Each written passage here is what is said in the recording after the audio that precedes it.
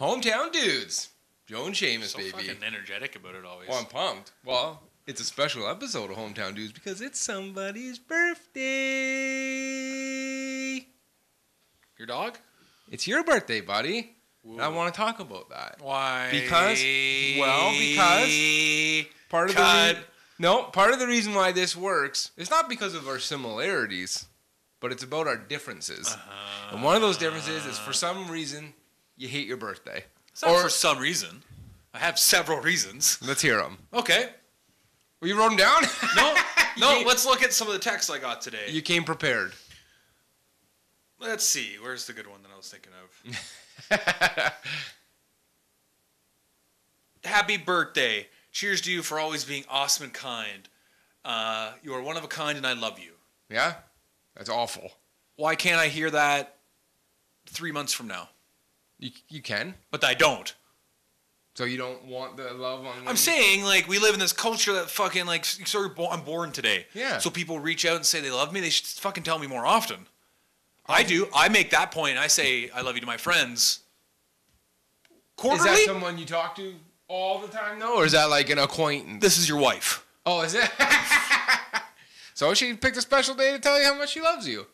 You hear my point. You hear my point, though. Well, for me, that's where I'm different. I like the attention. I see. You know? To me, this is your day. Second, this day should be more about my mom than me. Why? She went through way more than I did. You had to find your way out. She just plopped me out. Like, I just wandered out. She went through, like, most of a day with extreme pain. A pain that, like, is unrivaled, really. Right? She almost died. I almost died. So it's something to be celebrated on both parts.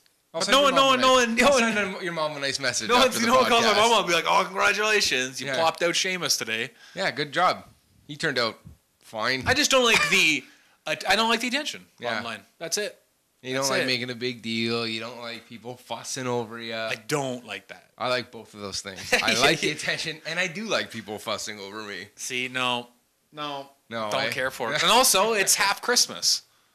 People should celebrate half Christmas instead. Who gives a shit about half Christmas? Who gives a shit about regular Christmas? It's half Christmas. I give more shit about birthdays than Christmas. That's why I used to go away on my birthday always. I went to, like, music festivals or Tournament of Death a couple years. Just to be away. Just get away. Attention. Yep. Where nobody knows you, gives a shit about you. Yep. And you just die on the side of the street and people just pass by. Fantastic. Yeah. What a dream come true. That's what you want for your birthday. To be left alone and ignored. Well, and then always, like, it's not bad this year.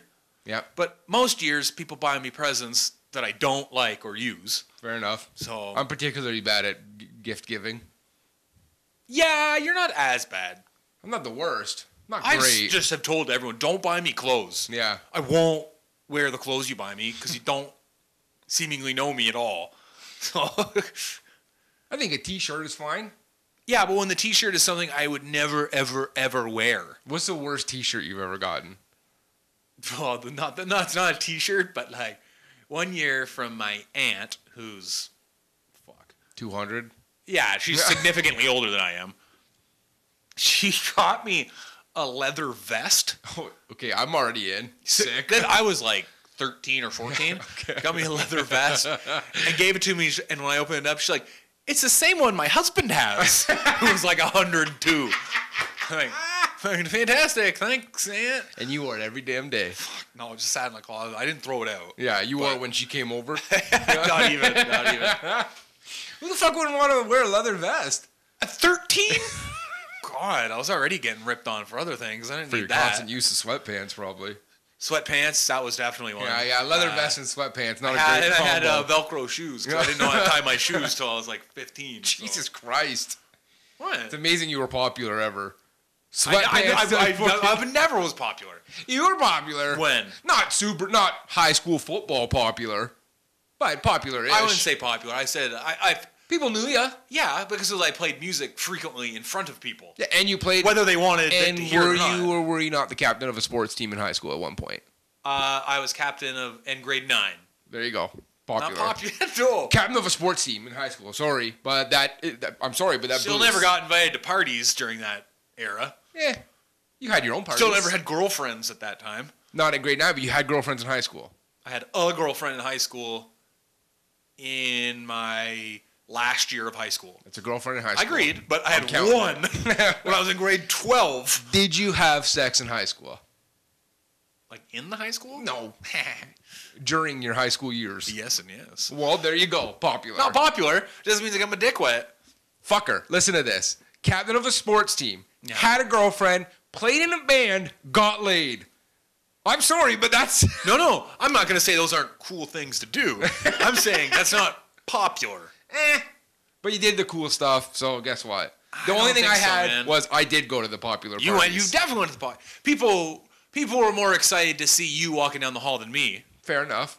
But that's more popular than me, motherfucker. Yeah, I didn't have a girlfriend, didn't play sports, and sure as shit didn't get laid. So, There you go. That sounds more like a you problem. I'm not saying it's not a me problem, but I'm just saying.